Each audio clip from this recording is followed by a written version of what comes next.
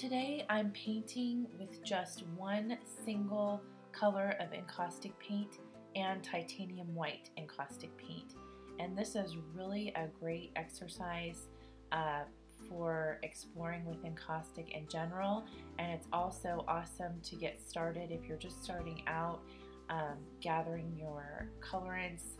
The most common question I usually get is about the expense of the encaustic paints. They are pretty pricey, and with this project you can just walk into the art store and get one single color of encaustic paint, choose your favorite color, and titanium white or any sort of white. And by using just this one single color, your favorite color, you're ready to start exploring with layers in your encaustic painting, and it's also a great exercise for learning shading with your encaustic colors. And here I'm starting out with just a phthalo blue, and each time I'm putting it directly, melting it directly on my heat source and just adding white. Each time I'm adding white to a small section on my heat source and making that blue just lighter and lighter as I go.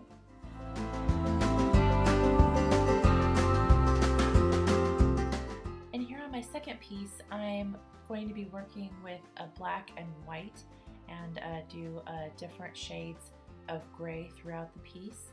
And I always work on 2 to 3 pieces as I go to give the other pieces a chance to cool down in between layers.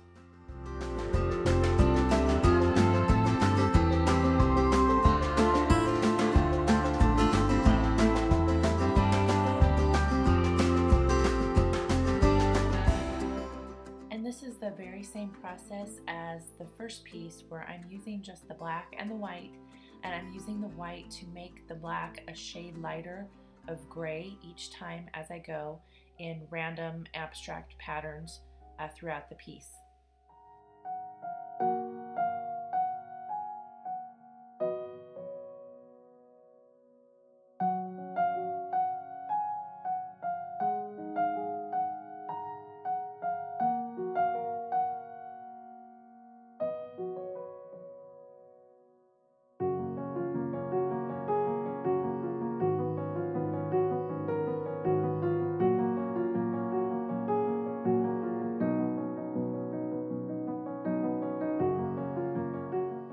This is another great loosening up exercise. It's a very intuitive process with no real pattern in mind.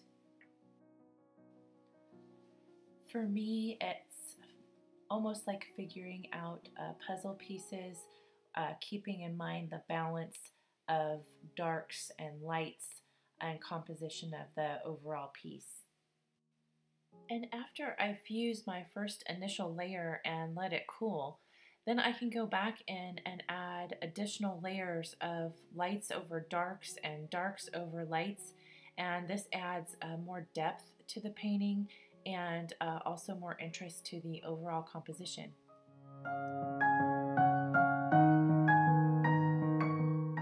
And here I'm adding my very lightest shade or tone of blue here as the focal point of the piece, and this is where your eye is going to be drawn to. The lightest place on the painting, and now I'm going ahead and fusing this second layer with the torch.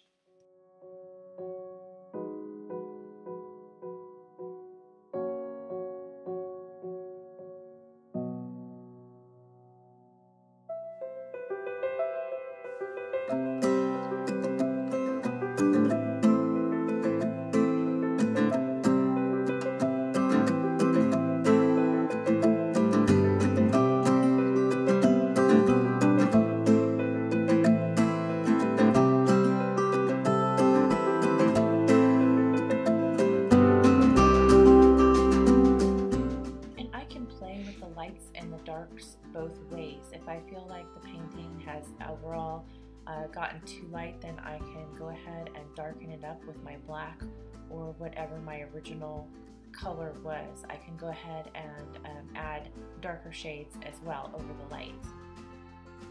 And to add some more depth and dimension to these pieces, I'm going to incise some lines just with a clay tool stylus. And then I'm going to go ahead and add some oil paint stick to highlight the incised lines. If you don't have an oil paint stick, then you can put some white or black oil paint out on a paper towel overnight to soak up the linseed oil, and then use that in your incised lines as well.